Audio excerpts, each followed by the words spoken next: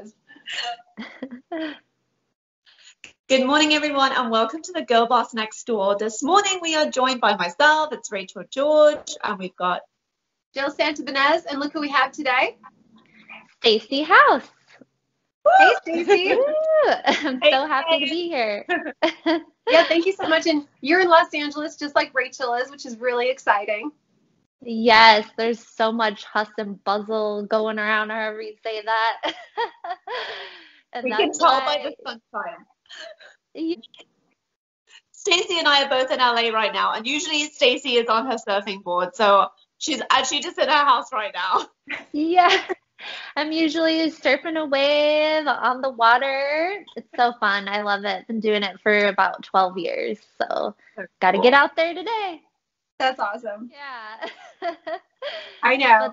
I'm so envious of the sunshine over there right now. It's a little cold in the south where I'm in Nashville, so it's a little chilly over here, but we're looking forward to spring. So, but what's really interesting, you guys met on set, which is great. I think I was just like a few years, like I moved here a few years before I actually got to meet you, Stacey, because I know you and Rachael have been working on set a lot, which is super cool. Like I miss working with Rachael on set. And so you actually, let's talk about your book. Let's jump right into it because I know that Rachael has a lot of questions. Yep, here it is. It's Holly in Hollywood. Diary of a Girl Rideshare Driver. It's a little bit. So, yeah, I just, after working in Hollywood, or I'm still working in Hollywood with Rachael, over the years, you know, you kind of have your like side gigs that you do when, you know, maybe you don't book that big job or whatever. So, so I was like, you know, a lot of people are doing Lyft and Uber, and I think, you know, you can, with auditions, you can just stop and start that app whenever you want, so you don't have to be like, I can't come into work today. So that was like what was appealing to me with the whole auditioning thing. But the book itself is just, it's hilarious because I had so many characters in my car. I just couldn't even believe it every day. I was like, this is like a movie. Like, is this really happening to me? Oh my God. So, I mean, the material is probably priceless because, I mean, Stacey's an actress too. And, you know, she's a published author now, but it's like, I assume that inspiration totally came from all of these very interesting passengers that you had. But when did you say, okay, you know what, I've got to write this down because this is crazy and I need to write this down? When did you say, like, okay, I'm going to make this into a book?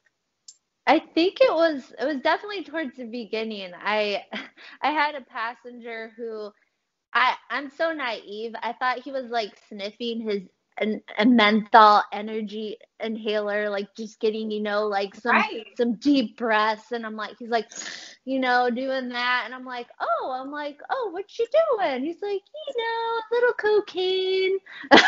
Oh my God. And I'm just like, sir, I'm gonna have to pull over.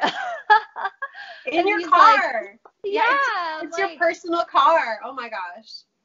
Yeah, and he's just like, no, you keep driving. I put big cash tip, you know. I used to drive taxi, you know. You get paid. It's all good. I love this. It's like stand-up. When he left the car, did you call somebody and just kind of tell them what happened?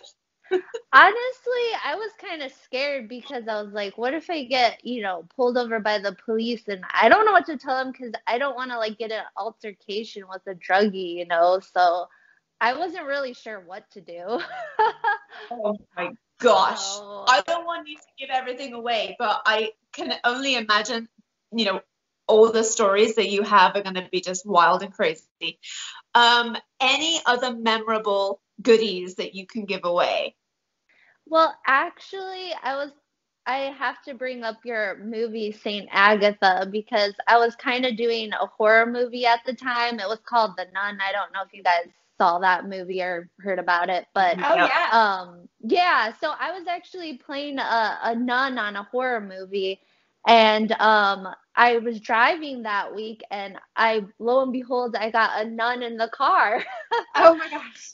Yeah, and it was pretty hilarious because she was just doing her thing. She had to get, they have this app, it picks up old people from like a landline phone. So cause they don't know how to use, yeah, it's called, I think at the time it was called Go Go Grandpa.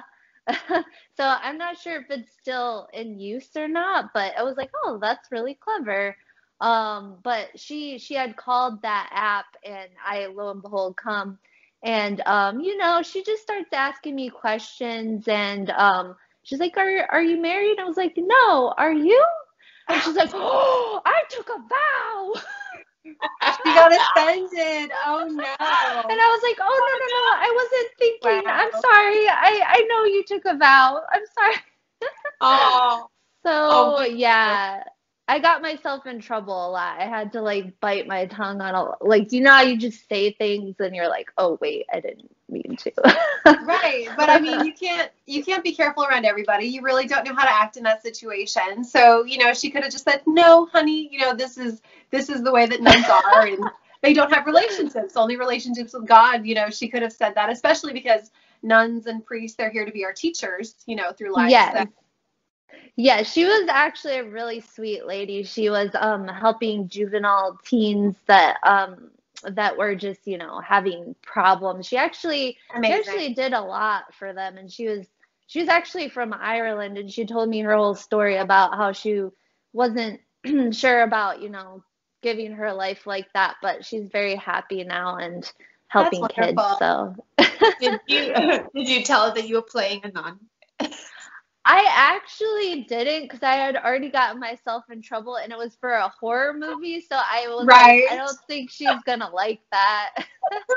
You just say, check out my movie. It's going to be on Netflix soon. Yeah, she probably would not like that. Oh my God. Show us your book again. I want to see it. I'm so thrilled. It's so cool. I came up with like I just did, I had some people help me with, editing it because I'm terrible at grammar. So, but yeah, that actually, I would say the part about writing a book is, it's mostly editing. The writing is actually pretty easy, but, editing took me way longer. I didn't finish it for like 3 years because I was just kind of taking my time with it, but I have this friend who he inspired me because he wrote his little biography about himself, and he's like, Stacey, just write a couple sentences a day. Don't like think too much, just have fun. So that really helped me. I was going to ask you, obviously, we love to talk to women like you who have, just fulfilled a dream. They've smashed a goal. And now you've achieved the success as an author. You've already answered the question, but I was going to say, would you have words of encouragement for somebody else who was like thinking about writing a book too, if they had an idea or, they had a story to tell, but you just said, have fun with it. And you just kind of took it a couple sentences a day, right? Yeah, I think that's what it was. It's not, I think sometimes as we rush, we think we have to get to the destination and that's what's going to give us joy. And to be honest, it really steals your happiness of like, when you say you run a race, it's kind of hard to enjoy it until you get the prize. And it's just like, what if we just, jogged and looked at the sun and, take in the wind and the air. And I just feel like we kind of don't give ourselves that prize when we just like say, I got to get there. I got to get this done. Nah, nah, nah, nah, nah. And it's like, wow, I just missed all these great enjoyments that I could have enjoyed. So I think that's cool because you had people around you, like your friend that was actually giving you tips, and I'm sure it kind of made you like think outside the box and in a way that you actually, felt like I don't have to do everything all at once. I can have my own process because a lot of the time, like you said, like the process is really more rewarding than anything. It's like your baby. It's like I don't want to rush through this whole thing because it's a new experience and you have to be proud of it. So congratulations. Yeah, thank you. I think it does help to have supportive friends like you guys, that understand that, the problem with these days is we kind of compare ourselves to everyone else, and Sure. oh, they're doing this and they're doing that, and you never know where your life's going to take you. I actually wrote a book when I was a kid, and I got it in like a little contest. And I never really thought about writing since I was a kid, and it's like there's little things you do that you're like, "Oh, I had this talent that I was so focused on my other talents that I didn't like give this one any energy." Right. So, But then you hadn't been in a situation to be inspired to write the right thing yet. So you had to right. go through, certain things in your life before that could happen. Right. I think for me, I haven't done any like fiction stories, so I could see myself doing that, but I think for me it was easy to write because I already had a story. I had Yeah. one every day basically. So I can totally see this book being a movie too, because we're all actresses, right? I could totally see yeah. this, like, because there's so much drama and there's so much comedy. Like, your comedic timing is awesome, and like your little like impressions of people are great. Like, because I know you said that the paperback is on Amazon and also the Yeah. Kindle version, so you don't have to actually have the book. You can actually read it on your phone or your Kindle or whatever. And but if you ever want to, think about doing like an audio book, because you're really funny. Like, Yeah, so my like, friends you're have reading it. Yeah. My friends have told me to get onto that, so that's something I will. I got to just purchase those, the microphones and all that. For sure. So I think that's definitely going to be in the future for sure. I think people are going to enjoy it, because sometimes, I mean, you're in your car. Like, I used to live in Orange County and I would drive to LA, so it'd be like a 2-hour process. And I would like slowly move closer and closer to Los Angeles, because I'm from Orange County, so like I loved being there. But so you have like all this time, and like the commute, like Los Angeles is like, so you're just in your car like forever, Yeah. right? So Oh, like, people would love yeah. to listen to something lighthearted like this. Like, think about it, because Yeah. they'd be laughing. You'd be like having so many people laughing. Like, that's funny, because nobody, unless you experience it like acting or whatever, like nobody lives your life. It's like watching, or like looking at like behind the scenes pictures, or watching like behind the scenes like of the making of a movie.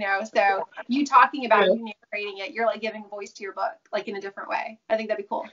Yeah, I definitely think you're right. I even doing stuff like this is so fun because you're just like, wow, I get to see my book from another observation, and talking about it is just so fun. It brings back all the memories. So It's such a page turner. For everyone listening, every car seat, every passenger seat, every coffee table should have Stacey's book on it.